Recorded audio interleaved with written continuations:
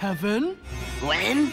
When Vulcanus hired a Tekadon machine to go after Ben 9 episodes ago, Inspector 13 shows up to evaluate its failure. After some usual Ben 10 shenanigans, his ship overloads the watch, causing Gwen and Kevin to turn into Ben's aliens. Ben? Not exactly.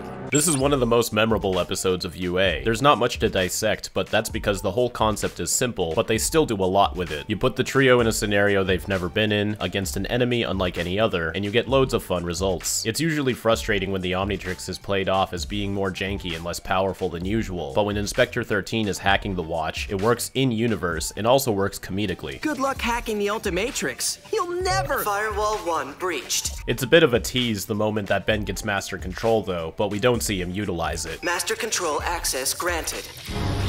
But having the Ultimatrix broken in this specific manner forces Ben to go through this venture in only his human form, but he doesn't feel totally nerfed. Cool to see Nanomech be useful too, even though it's just Kevin and not Ben. It is curious that Gwen was still able to create mana constructs in alien form, perhaps showing just how powerful the spark is inside her. And I like the acknowledgement if Ben retained any other powers. The Ultimatrix gave us your power. Did you even check to see if you got ours? Oh man! Inspector 13 is a unique case. He has all the makings of a terrible villain, emotionless, slim backstory, and one-dimensional motives. Yet, all of those are on purpose, ironically making him pretty fascinating. He's got a very unique way of speaking too, and loads of various gadgets to counter a variety of scenarios. Revising analysis. Omnimatrix is fused to Terran adolescent. Anomalies extant. He's sorta like Downey Jr.'s Sherlock Holmes if he was an evil scientist. It's notable that he's an excellent fighter too. Usually brains sacrifice brawn, but 13 here has both. Also feels like Greg Sipes and Ashley Johnson had a lot of fun voicing the aliens, but after multiple other episodes gave us special voices for these kind of scenarios, it makes the awkward performances stand out even more. Let me tell you something, unstoppable Tekadon battle robot! I am getting sick of them acting like Ben is incapable and doesn't train, even though we see him train in both human and alien form many times before, and actually does a pretty good job on his own in this very episode. I like that Ben's written very nonchalant and jocular when speaking to 13, but doesn't cross into obnoxiously egotistical. Will you surrender the Ultimatrix? Nope,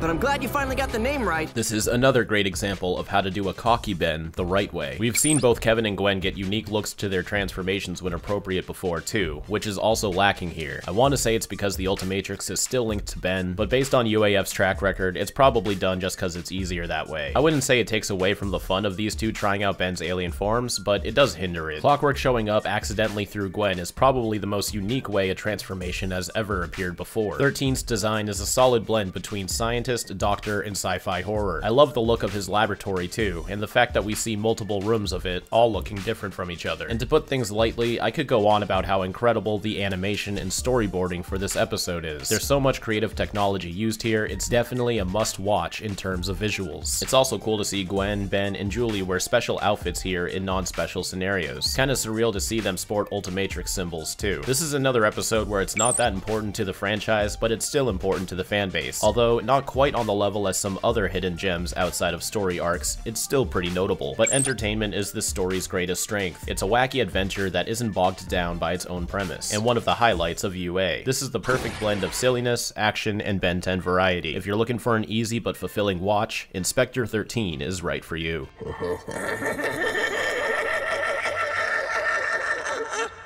Okay, never do that again.